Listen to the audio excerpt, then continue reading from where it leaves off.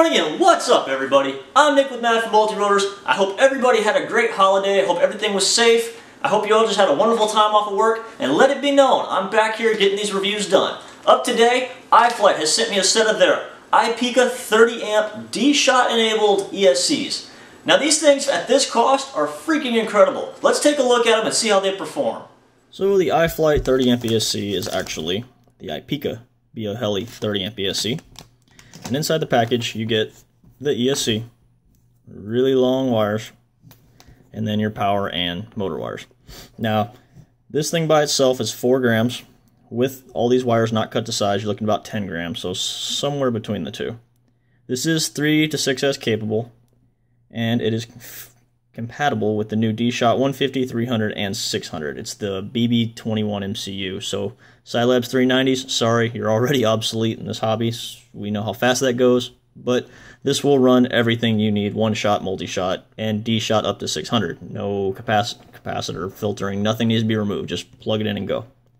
These are $12.99, so a 3 to 6S 30 amp ESC that runs D-Shot for less than $15. These are freaking incredible. I know Beta Shot 3.1 Beta is the only one currently running this, and I will be testing it with an F4 controller, so it should definitely be able to keep up. There's not going to be any problems with processor power.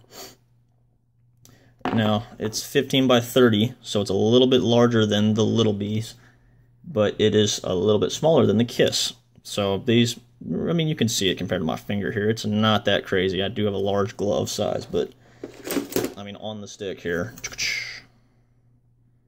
right at 3, right at 15, so it's not that big. But I'm going to stick them on to a complete iFlight sponsored build. Again, with an F4 board and 2205, 2300 kV motors, and we're going to see how this thing goes. Alright guys, I got this thing put together. Got to go out and do some thrashing with it today. I'm not going to go into the D-Shot on this video. I'm going to tell you my thoughts and opinions on that in a different video where I compare D-Shot, one-shot, and multi-shot. But I am going to say these ESCs do perform very well. This is an all iFlight frame.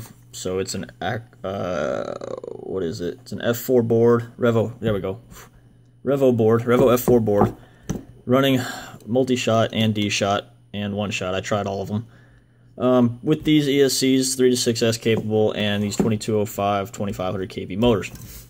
They did not ever get warm. They handled great. They had plenty of punch and thrust. These are absolutely great ESCs. I'm not going to put them side by side because honestly, a 30 amp 3 to 6S ESC is more in the Zeus 30 amp category, which we don't use. But these things absolutely work wonderful. One neat little touch I like, they have a status LED on them. So if you're running 16.5 BL Heli, let's see, remote's on, little yellow lights come on. It's like a status indicator. It's pretty cool. I don't know if that's all ESCs, but it's the first ones I've seen it on ever. So. Yeah, I used Raceflight and I used Betaflight. Both of them handled well. The quadcopter handles great, and the ESCs work well. So I don't know, man. I really like them. They put out a lot of power, and the price is damn near unbeatable for what you're getting. So keep an eye out. There'll be a D-Shot, multi-shot, one-shot video later. But these ESCs are definitely great. Check them out.